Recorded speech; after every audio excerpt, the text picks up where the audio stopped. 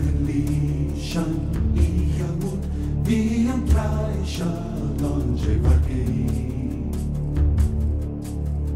Exogatis Ibrahida isutik frata ramanish Viani cholar glairam agus an glare shakas mega Is vichul jenam da bana lemo gracia la hurna liaba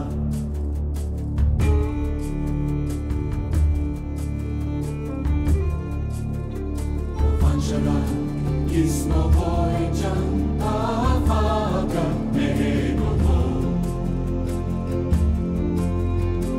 Istushke wino vinci kurva no vinesto Domenara trana nashin ismo grada averto Akadoi Giovanni Riley is just a guy Winter, 1779. The American War for Independence was at a crisis point. Although outnumbered and outgunned by Great Britain's immensely powerful military, the upstart American Army held on and won unexpected, surprising victories on northern battlefields such as Trenton, Princeton, and Saratoga. But the war in the North wound its bloody way to a standoff. After 5 years of bloody fighting, the Revolutionary War ground to a face-off with no winner in sight.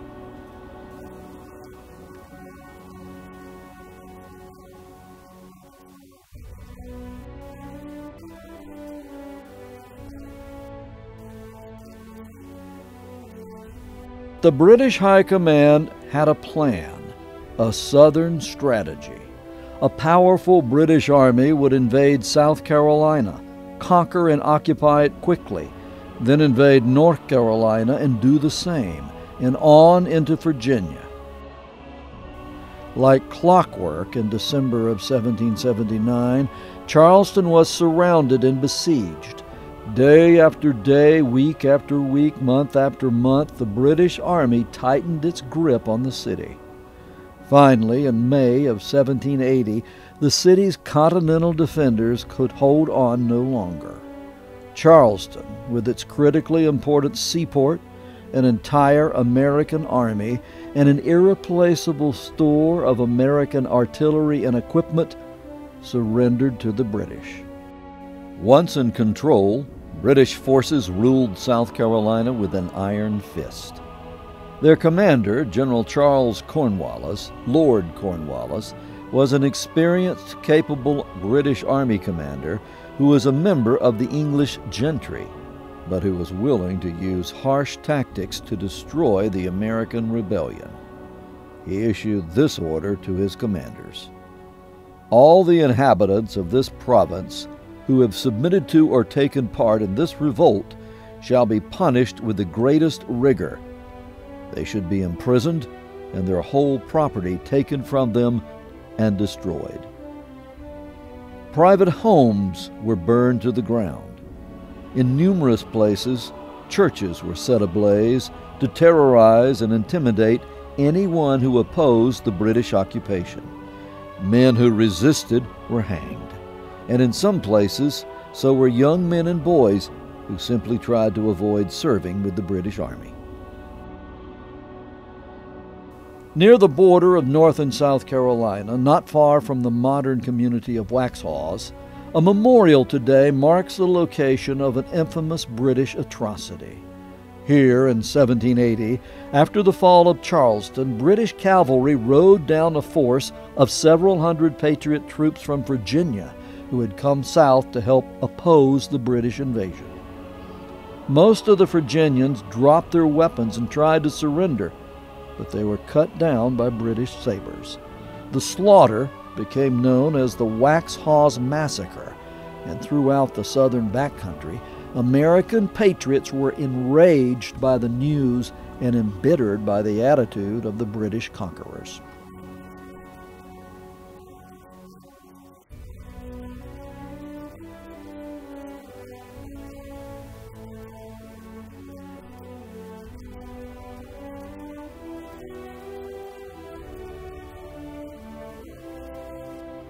By the autumn of 1780, South Carolina appeared to be firmly under British control, and it was time for the second phase of the British Southern strategy, the invasion of North Carolina.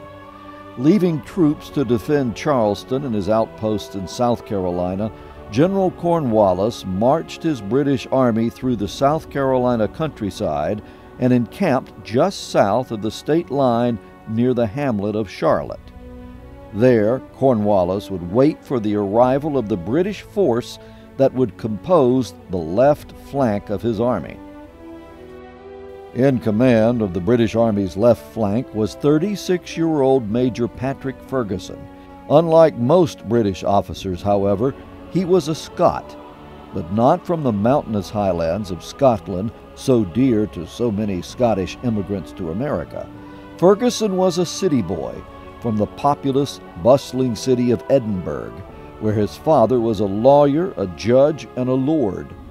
There, under the looming shadow of Edinburgh Castle, young Patrick Ferguson grew up as a member of the British gentry, dreaming of military glory and a high rank in the British Army like others in his family before him.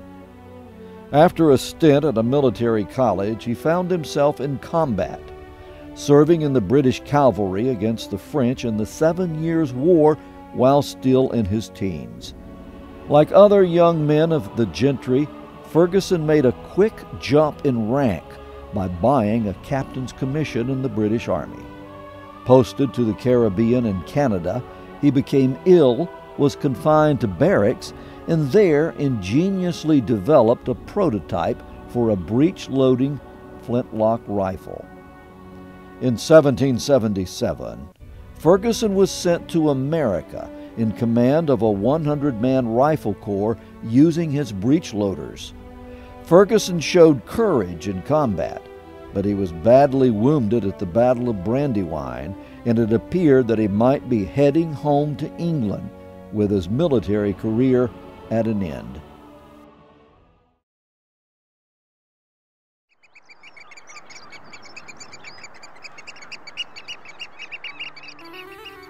By the time the British captured Charleston, Patrick Ferguson had surprised the Army surgeons, recovered from his wound, and returned to command, in time to join the invading British Army in occupying South Carolina.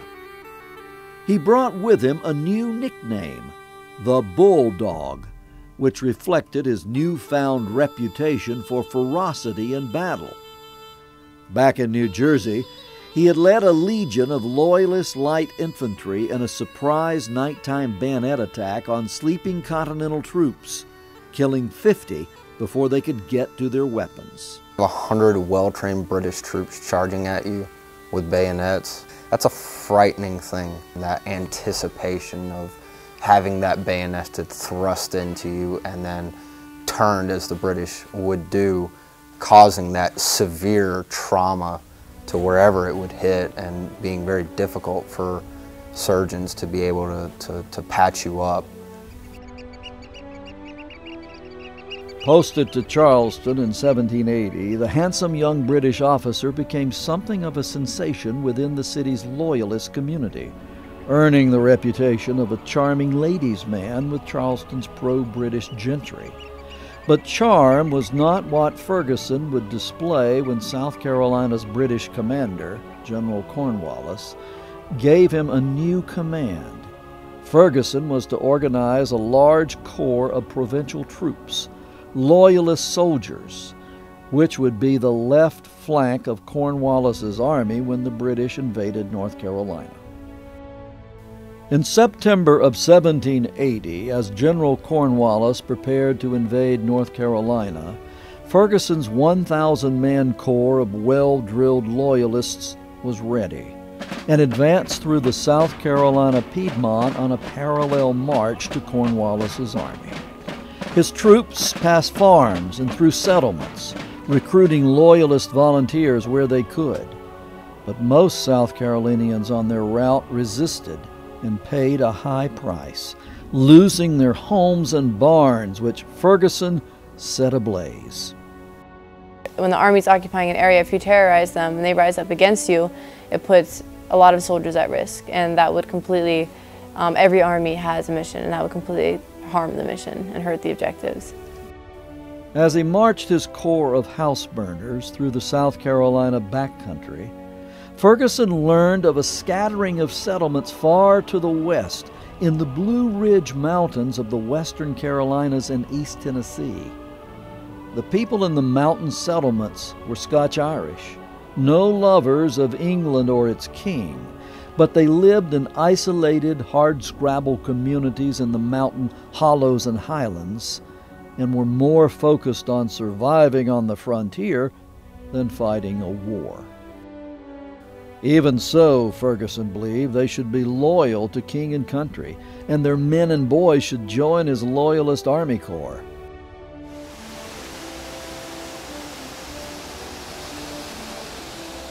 So he marched his troops into the mountains as a show of force and turned loose a prisoner with a warning to the mountain people. If they refused to support his Loyalist forces, he would, quote, "march my army over the mountains, hang your leaders, and lay your country to waste with fire and sword." Ferguson's warning of destruction by fire and sword was carried through the hills and hollows of the Blue Ridge country, but he had seriously misjudged the people he had threatened, the Scotch-Irish people in the mountainous Appalachian frontier.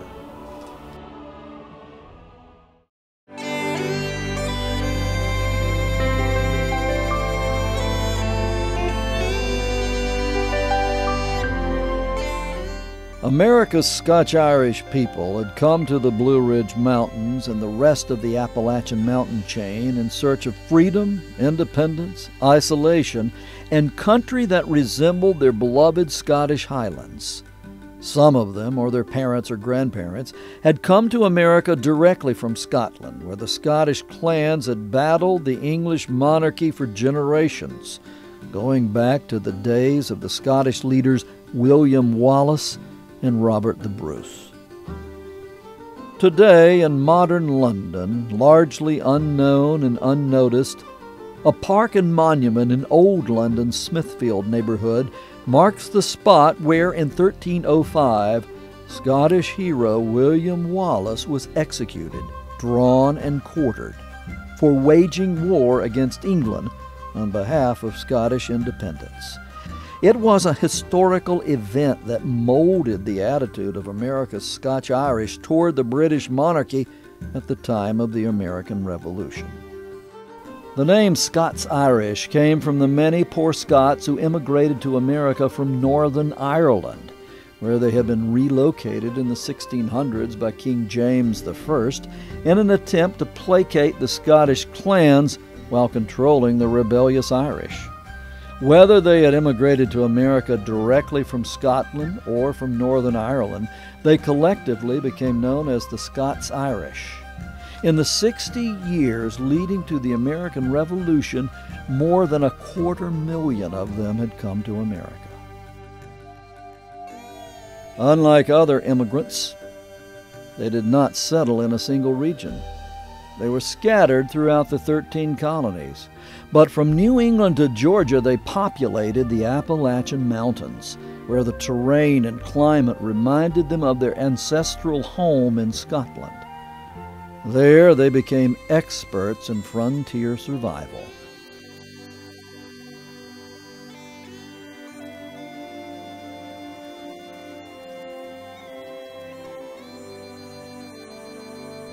It was said by an English observer who knew the Scots-Irish well that they were not the sort of folk with whom it was safe to trifle. In their isolated Appalachian strongholds, the Scots-Irish were clanishly devoted to family, friends, and freedom. And when Major Patrick Ferguson threatened to lay waste to their homes and families with fire and sword, they believed him. And to stop him, they vowed, they would go find him, defeat his army, and shoot him dead.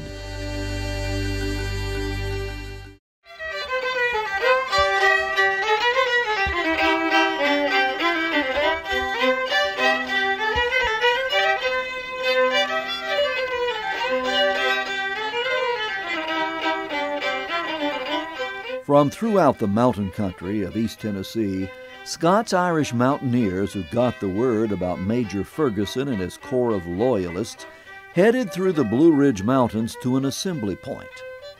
They rendezvoused in late September of 1780 alongside the Watauga River at a mountain clearing in East Tennessee called Sycamore Shoals. There they were joined by more mountaineers from southwestern Virginia. Mixed among the Scots-Irish were other patriot Americans, German, Irish, English, Huguenots, men of different ancestries, but men cut of the same independent-minded cloth. There, alongside the Watauga, they got themselves organized, and maybe there they picked up a name that would ring through history. If this British officer Ferguson called himself the Bulldog, they too would have a nickname. They had come over the mountains, and they would call themselves the Over Mountain Men. They had gained their grit in the wilderness, where they had faced bears, wolves, and mountain lions. Many of them had learned the ways of war and the ruthless Indian fighting in the frontier. So they were accustomed to fighting frontier style, with knives, tomahawks, and long-range hunting rifles. Another weapon they brought with them was rock-hard Scots-Irish courage, what mountain folks called gumption. They're trying to protect their loved ones. Every time you're on your home territory, something that's native to you, that's in jeopardy, that's going to be more dear to you. And honestly, it can kind of create a sense of shock that if they can't get the job done at the end of the day, they're going to jeopardize their loved ones and the futures of those around them. There at Sycamore Shoals, they double-checked their powder and weapons, sharpened their knives and tomahawks, and prepared for what lay ahead. They also heard a sermon. Many of them were Scots-Irish Presbyterians, who were generally law-abiding and obedient to man-made authority unless they believed that man-made authority was attempting to put itself above what they believed to be the higher law of the Bible.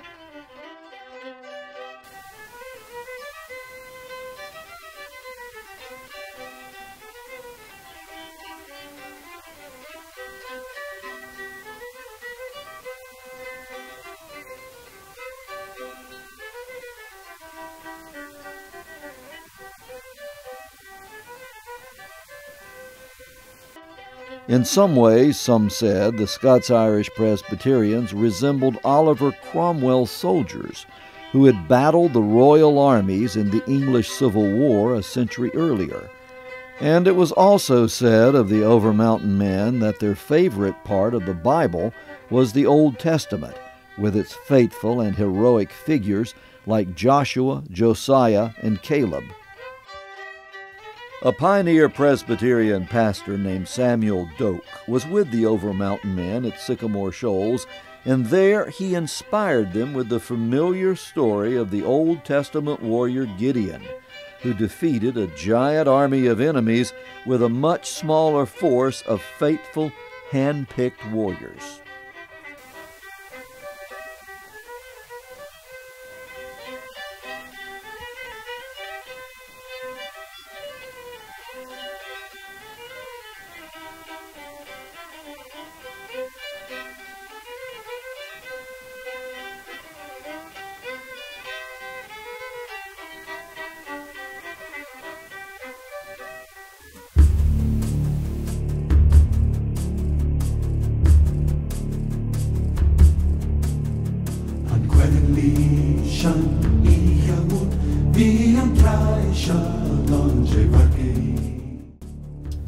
On September 26, 1780, the column of Over-Mountain men left Sycamore Shoals and headed southeastward, beginning a long trek through the Blue Ridge Mountains that would take them in search of Major Ferguson and his loyalist troops. Most were on horseback, and they drove a herd of cattle with them for meat on the journey. They crossed into western North Carolina and camped for the night alongside the Tow River at a site called Shelving Rock, where they butchered their beef, feasted on steaks, and rested for the confrontation that lay ahead. It was there, deep in the high country of western North Carolina, with campfires shooting sparks into the night, that they set their minds on what they had to do, and they picked an overall commander to lead them in the fight ahead. His name was William Campbell, a tall, tough frontier fighter from the backcountry of Virginia. He was a brother-in-law of Patriot leader Patrick Henry, who had once vowed, "Give me liberty or give me death." Campbell had showed up at Sycamore Shoals leading a passel of fighters from the Virginia backcountry and wearing his Scottish ancestors' broadsword. The Over-Mountain men and their leaders agreed. Campbell was the man to lead them on their search for Major Patrick Ferguson. Good leadership is going to install discipline, is going to provide a direction, a motivation, and it's going to influence his soldiers underneath him to do the right thing, to stay disciplined during his operations. A good leadership will stand out, right? He's going to basically lead by example, and the troops are going to follow him. You know, if you have a bad leader, you're not going to have the same discipline that you are going to have as a good leader. They continued their march through the mountains, crossing the crest of the Appalachians at towering Roan Mountain, a 6,000-foot-high peak near the North Carolina border. They found the mountain already covered in snow at its pinnacle, shoe-top deep in snow, they reported. But to the Over-Mountain men, the high elevation and rugged terrain were just the familiar type of surroundings they knew back home. To get over the backbone of the Appalachians, they followed an ancient Indian trail, which took them through a pass under Yellow Mountain, a 5,000-foot-high peak, and led them into North Carolina. Their route was largely downhill now, but the country was rugged and the trails were narrow, and they feared that Ferguson might learn of their approach and flee. So they separated into several groups to move more quickly and continued heading to the south. Unknown to the Over-Mountain men, during their trek over the mountains, they had a spy in their ranks who had slipped away and ridden ahead to warn Ferguson. So warned, Ferguson put his troops on the march and headed east to catch up with General Cornwallis and the main British Army. Arriving at Ferguson's empty campsite, the Over-Mountain men were disappointed, but no less determined, and they pushed on toward South Carolina.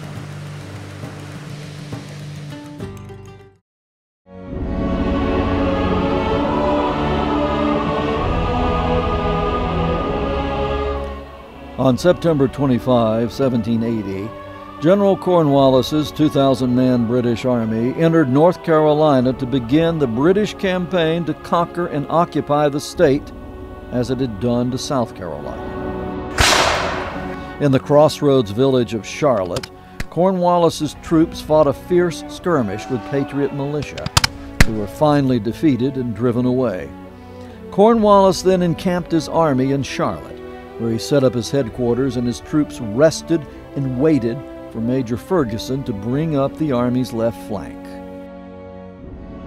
Instead, on October 6th, Ferguson brought his troops here, to a 60-foot-high, rugged, forested hill that was strewn with boulders.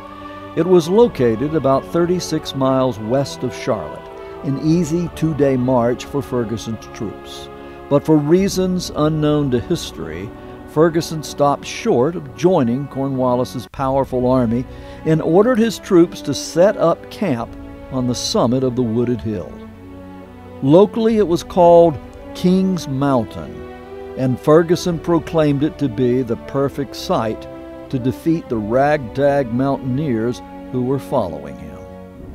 No battle line of enemy troops could advance up the rugged, rocky, tree-covered slope of Kings Mountain without being destroyed by fire from above, Ferguson believed. He would be the king of that mountain, he reportedly proclaimed, stating that God himself could not drive him off that powerful position. Arrogance can lead to not implementing the training to its fullest effect. Arrogance can lead to having a favorable position and turning that into a position where you get somebody hurt, get somebody killed in a combat operation. Today, the site where Major Ferguson chose to make his stand is preserved by the U.S. National Park Service as Kings Mountain National Military Park. It is commemorated by a towering stone monument, a national park museum, and the preservation of terrain much as it existed in 1780. Like many of his fellow British officers, Ferguson viewed the American soldiers who opposed him with disdain, stating once that a volley of gunfire and the cold steel of a bayonet would be all that would be necessary to scatter such rebels. That's poor leadership. It will result in defeat. It will result in people getting hurt, people dying, and that's a failure. With that attitude of disdain, Ferguson felt it unnecessary to build defensive works on the military crest of Kings Mountain. Without a good leadership, your men or women could be lost. You're there to be able to lead your people, tell them what to do, how to do it, and then they're supposed to execute. So without that order or command, then it would be chaos. Meanwhile, the Over Mountain Man had crossed into South Carolina and had reached a well-known backcountry meadowland known locally as the Cowpens. There, Gideon-like, Colonel Campbell, their overall commander, selected about 900 of the fittest men, mounted them on the freshest horses, and moved quickly to catch up and do battle with Ferguson and his loyalist troops. They set out down the country road from Cowpens to Kings Mountain, a distance of about 30 miles, and marched all night. The following day, October 7, 1780, they came in sight of Kings Mountain. Immediately, they moved into position to attack. Colonel Campbell organized his makeshift army into two main divisions and ordered an assault on the rugged hill from all sides. Within moments, they encountered a line of Ferguson's troops, who opened fire and dropped several of the Over Mountain men. But the rest surged forward like a flood. At the sound of the opening fire, the Over Mountain men let loose what sounded like a Scottish battle cry from ages past. It rang through the woods and echoed atop Kings Mountain. Major Ferguson sent his British troops racing to their battle line and unleashed a searing fire down the hillside. It did nothing, however, to stop the Over Mountain men. Dismounted and on foot, they determinedly began to climb the hill and attack the British position, fighting not shoulder-to-shoulder British style, but instead advancing from tree to tree and boulder to boulder, firing as they moved forward.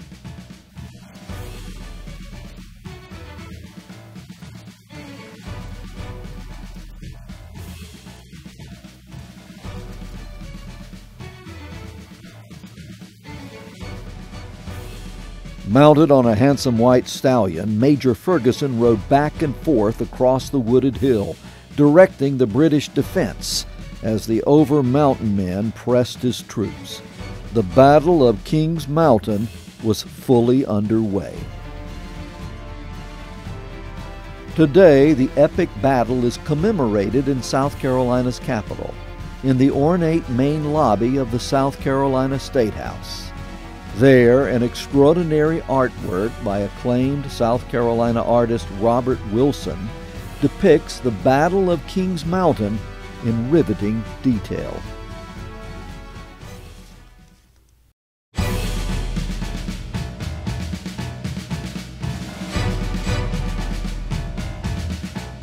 As the Over Mountain men fought their way up the sides of Kings Mountain, Ferguson's increasingly desperate soldiers boldly used the bayonet to drive them back.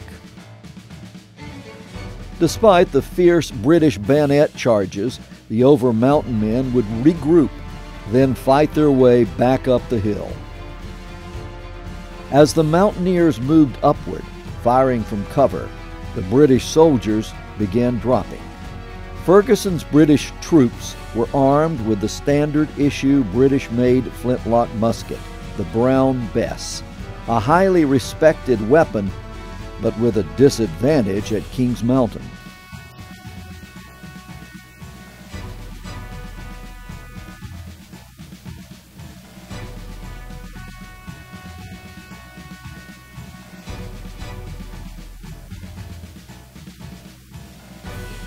Most of the Over Mountain men were armed with long-barreled hunting rifles, called Southern Mountain Rifles by some, and at Kings Mountain, their weapons were more than a match for the British firearms.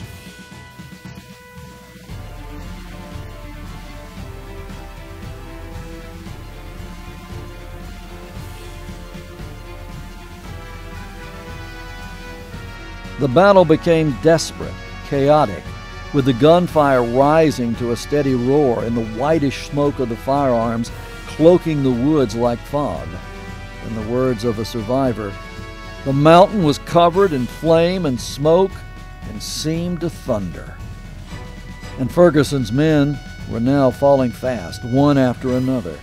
The Over Mountain men pressed forward, stalled at one point by a group of Ferguson's troops who had broken ranks and taken up position behind a cluster of boulders, but they were finally overrun, killed, or driven back. At another point in the battle, 2 Loyalist soldiers were firing from behind a large hollow chestnut tree. One of the Patriot militiamen from North Carolina took careful aim and silenced both men, only to discover later that they were his brothers. After about 45 minutes of heavy fighting, the Over Mountain men had inflicted severe casualties on Ferguson's troops. The survivors were steadily pushed back across the summit onto the portion of the hill where they had set up camp. There, still clustered in open woods, they fell in droves. Amid the smoke and flame and noise on Kings Mountain, Major Ferguson rode back and forth on his white stallion, directing his troops. Several times his men tried to raise white flags, but Ferguson ordered them away, shouting, some said, that he would not surrender to rebel bandits.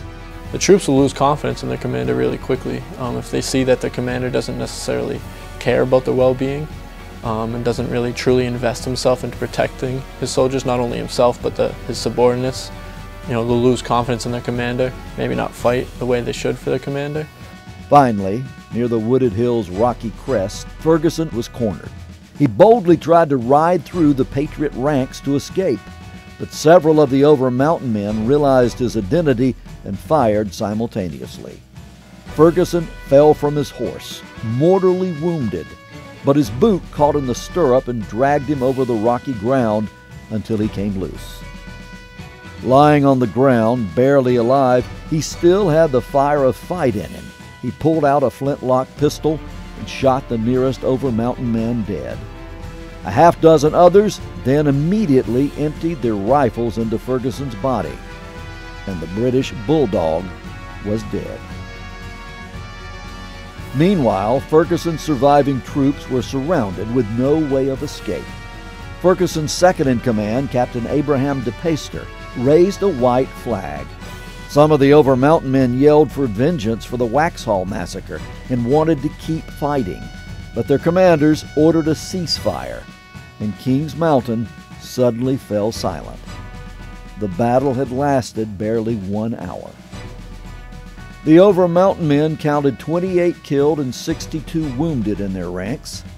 The British dead numbered approximately 290, with 163 wounded and more than 600 captured.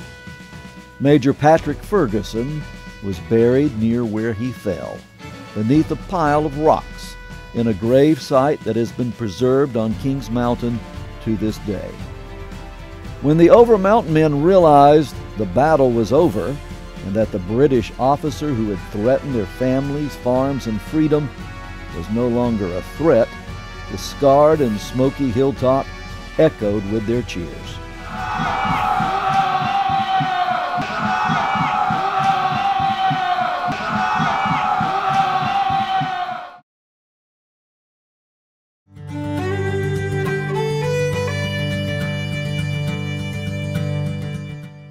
Their duty done, the Over-Mountain men reversed their route and headed back to their high country hills and hollows, and the other Patriot troops went their own way.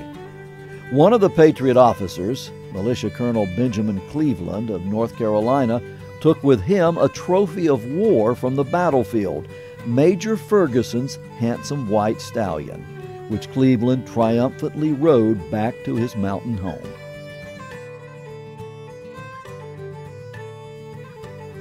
The Continental Congress, meeting in Philadelphia, received the news of the Patriot victory at Kings Mountain 1 month after the battle.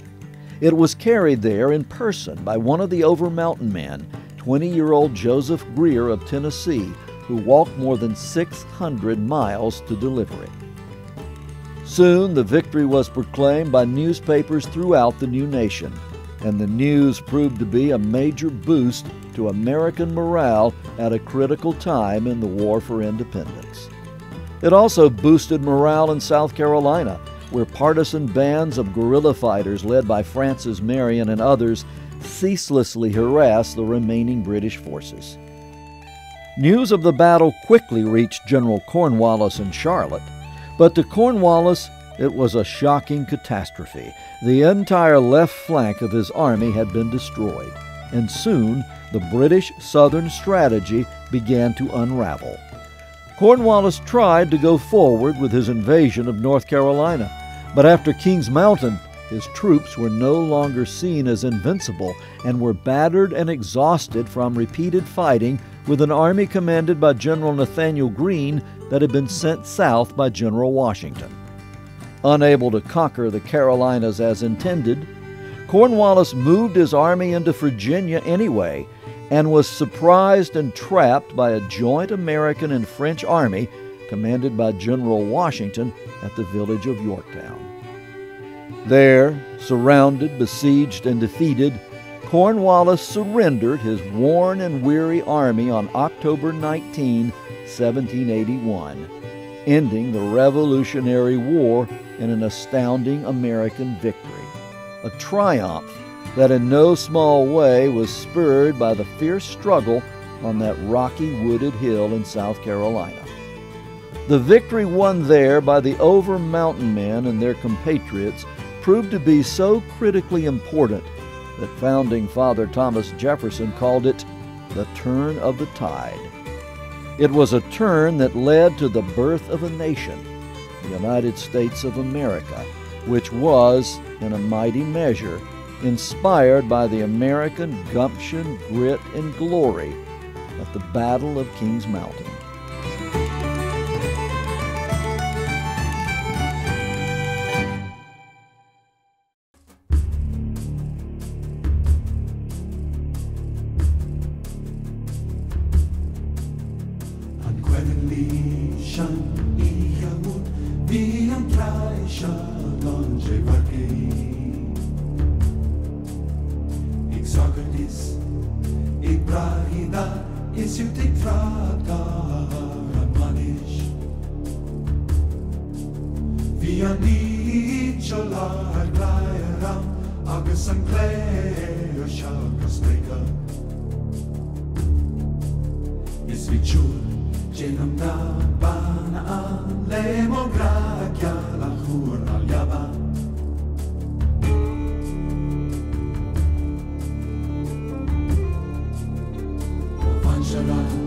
Ismo Voyager